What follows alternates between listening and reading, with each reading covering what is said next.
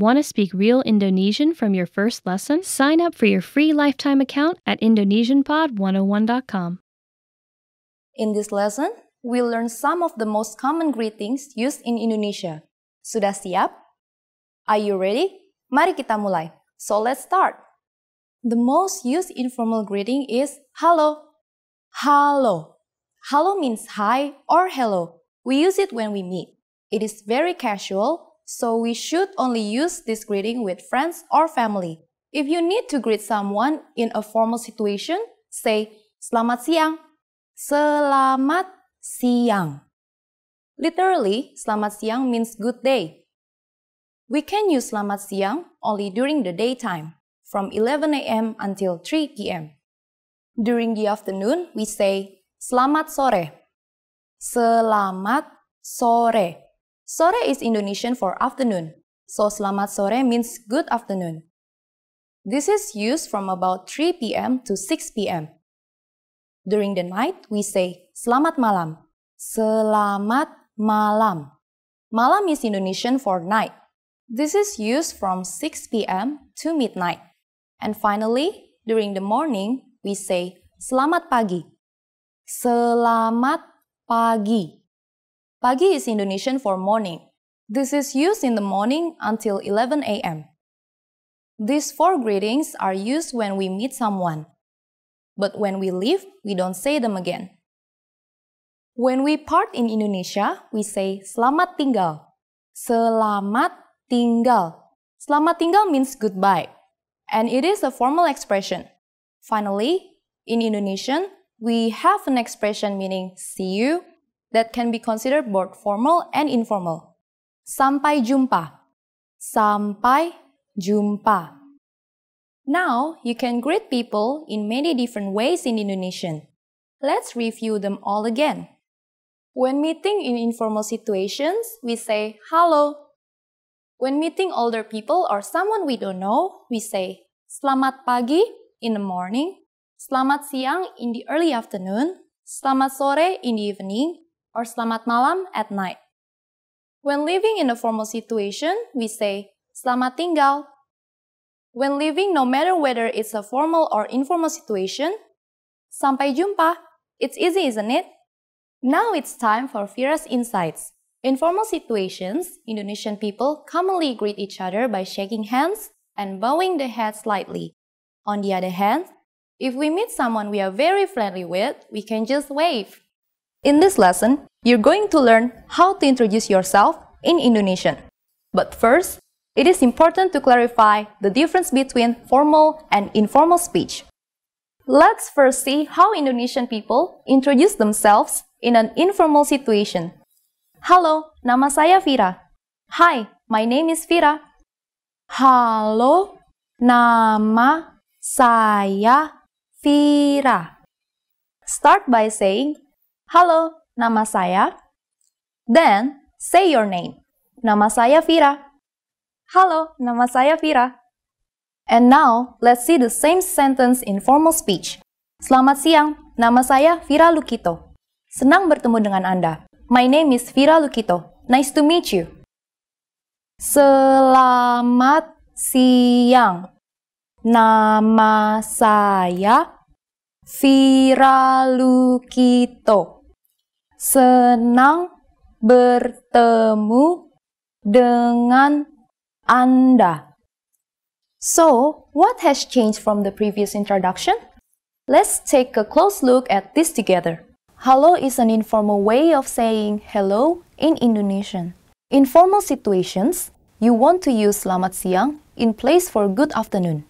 Nama saya Vira has not been changed. In both cases, nama saya means my name is. However, during a formal self-introduction, we also say our last name. So I said, Vira Lukito. For a formal situation, you might want to add senang bertemu dengan Anda, which is the polite way to say nice to meet you.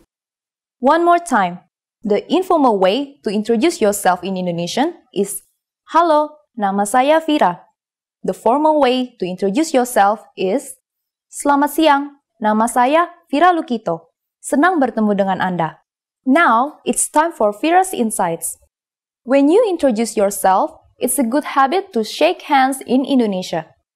If you use the correct sentence with Indonesian people, they are definitely going to be impressed. Want to get cheat sheets, audiobooks, lessons, apps, and much more every month for free? Just click the link in the description to get your free language gifts of the month. In this lesson, we're going to learn how to use good manners as we thank people. Sudah siap? Are you ready? Mari kita mulai. So let's start. There are several ways to thank people. Let's start with the easiest. It is only one word. Makasih.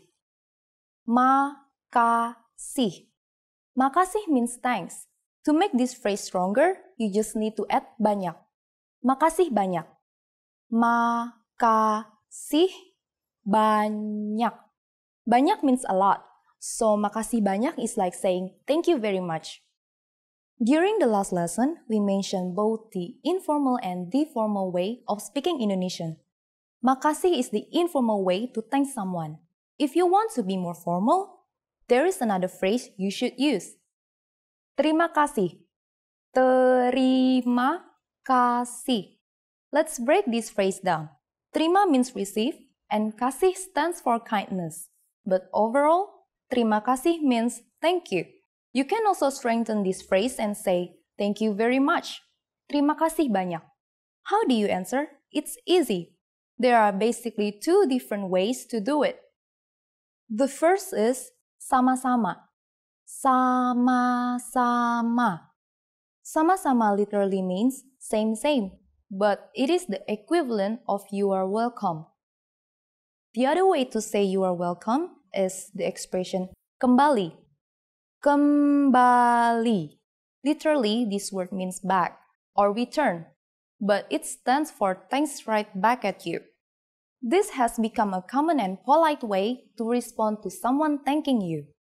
So, when someone says makasih to you, simply reply with kembali. Now, it's time for Vira's insights. Makasih is actually the shortened form for terima kasih, and it should be used within casual conversation among friends and family. But terima kasih can be used with just about anyone, anywhere, and at any time. First, you'll see an image and hear a question. Next comes a short dialogue. Listen carefully and see if you can answer correctly. We'll show you the answer at the end. Are you ready?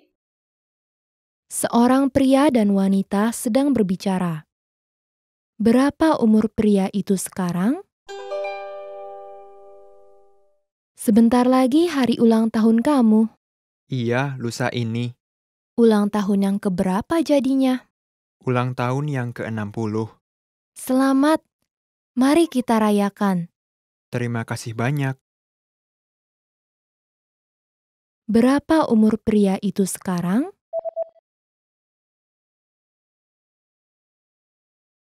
Seorang pria dan wanita sedang berbicara. Berapa umur pria itu sekarang? Sebentar lagi hari ulang tahun kamu. Iya, lusa ini. Ulang tahun yang keberapa jadinya? Ulang tahun yang ke-60. Selamat, mari kita rayakan. Terima kasih banyak. First, you'll see an image and hear a question. Next comes a short dialogue. Listen carefully and see if you can answer correctly. We'll show you the answer at the end. Are you ready? Seorang pria dan wanita sedang berbicara. Siapa yang tinggal bersama pria itu? Mengapa kamu tidak mampir ke rumah saya kapan-kapan? Terima kasih. Tapi saya merasa sedikit gugup. Saya ingin tahu tentang keluargamu sebelum bertemu dengan mereka. Tentu saja. Ayah saya adalah seorang pegawai kantor dan hobinya memancing. Ibu saya adalah seorang ibu rumah tangga dan dia pandai memasak. Apakah kamu memiliki saudara laki-laki atau perempuan? Iya, saya punya kakak perempuan dan adik laki-laki. Kakak perempuan saya telah menikah dan tinggal di luar negeri.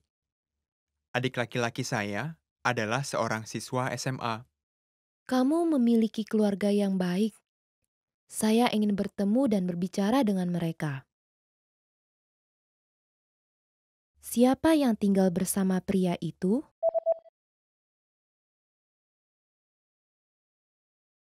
Seorang pria dan wanita sedang berbicara. Siapa yang tinggal bersama pria itu? Mengapa kamu tidak mampir ke rumah saya kapan-kapan? Terima kasih, tapi saya merasa sedikit gugup. Saya ingin tahu tentang keluargamu sebelum bertemu dengan mereka. Tentu saja. Ayah saya adalah seorang pegawai kantor dan hobinya memancing. Ibu saya adalah seorang ibu rumah tangga dan dia pandai memasak. Apakah kamu memiliki saudara laki-laki atau perempuan? Iya, saya punya kakak perempuan dan adik laki-laki. Kakak perempuan saya telah menikah dan tinggal di luar negeri. Adik laki-laki saya adalah seorang siswa SMA. Kamu memiliki keluarga yang baik. Saya ingin bertemu dan berbicara dengan mereka. When learning a new language, it's easy to think, I don't think I'm making any progress. What if I never reach my goals? We all get these thoughts from time to time. But are they worth being scared of? What are the fears language learners tend to have the most? And how can you learn to overcome them? Here are the top 4 language learning fears, according to our users. Number 1, I'm not good enough to start speaking yet. This is a pretty common fear or misconception that most learners have. Here's how you overcome it. The best way to get good at speaking is to start speaking from day 1. You need to open your mouth and just start talking. If you think you're not good enough, just focus on the lines you want to say. Number 2, I'm afraid I'll never be fluent. You've got to set small, specific goals. Make daily goals, like having just a 5-minute conversation. As these small goals add up, you'll be speaking more comfortably. Number 3, I'm not making any progress. There are 2 things you can do right now. Use the dashboard to track your progress. Our dashboard shows how much you've accomplished. Or try a harder lesson on our website. The lessons come with line-by-line translations, and the hosts explain everything. Now you can understand something you didn't minutes ago. Number 4, I'm afraid of not understanding anything I hear. This fear can occur when you hear advanced grammar and vocabulary and it just goes completely over your head. To beat this, simply read along with our line-by-line tool. It's the best way to instantly understand advanced conversations. Translations and scripts are right in front of you. For real-life situations, learn useful phrases such as, "Can you say it more slowly? I don't understand." There's nothing wrong with saying that you didn't understand something. So, these are the top 4 fears and how to overcome them. Luckily, we also have the perfect tools available to help you conquer your fears. Sign up for your free lifetime account, no credit card required, and you'll get the best free online resources. Don't let your fears stop you. Start learning now.